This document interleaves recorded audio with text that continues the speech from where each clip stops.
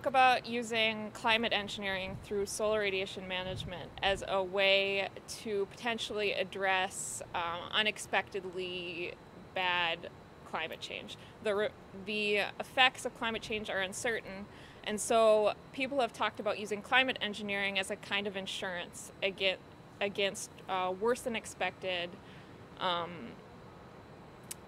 rates of change.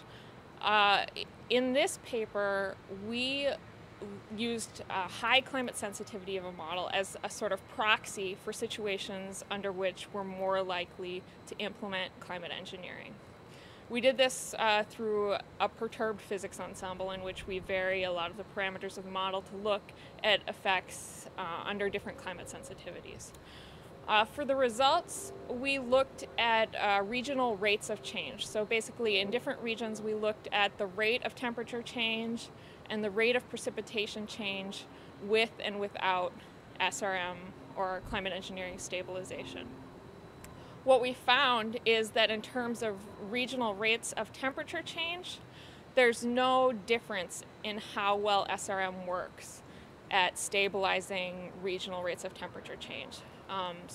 And we also found that SRM works equally well at any point in the simulation. So basically, as greenhouse gases continue to rise in our simulation and we use more SRM to compensate, as long as we're canceling the forcings from greenhouse gases with SRM, at any point in the model you can reduce the regional rates of change equally well, independent of climate sensitivity of the model.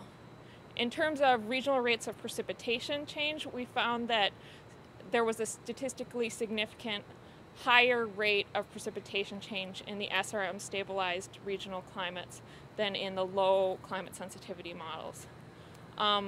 But we found that relative to a no SRM alternative, it actually worked better, SRM, in the high climate sensitivity models than the low sensitivity models. Basically, the regional rates of precipitation change after applying SRM were more than 50% lower on average than in the simulations where there is no climate engineering.